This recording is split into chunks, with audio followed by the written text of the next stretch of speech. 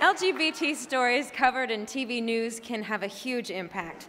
This year's nominees in TV journalism shared the deep challenges facing LGBT teens, couples, families, and athletes.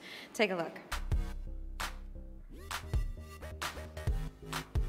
And the GLAAD Media Award goes to... what? ABC World News with Diane Sawyer.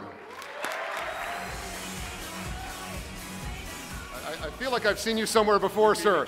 We meet again. Congratulations. Thank you. Thank you.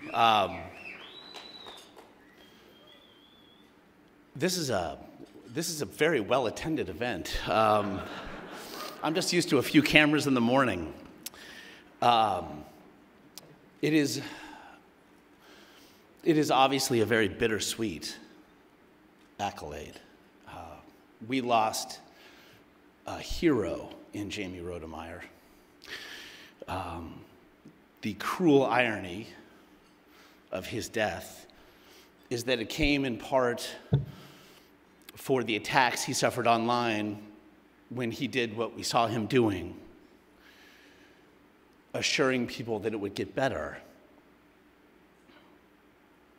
When this story came to light,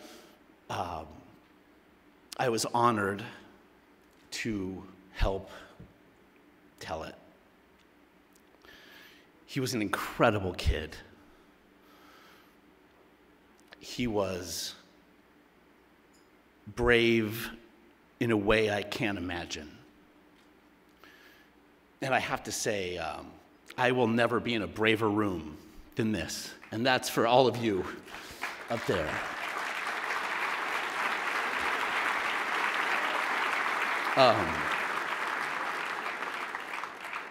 Bullying is a horrible thing, and it does cut across every line, but it is a particular scourge of the LGBT community, and it's got to stop.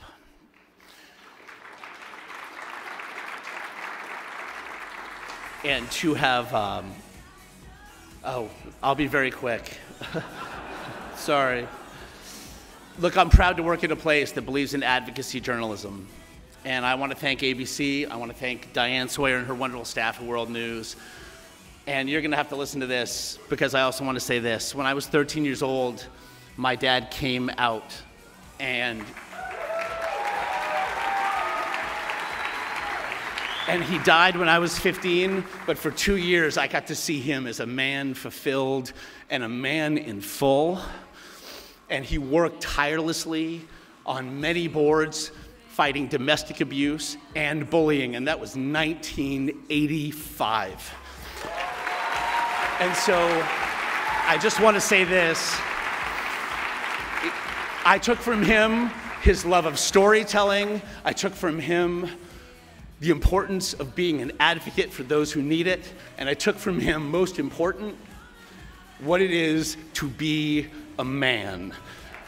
And I want to thank all of you for this. And remember Jamie Rodemeyer. Never forget Jamie Rodemeyer.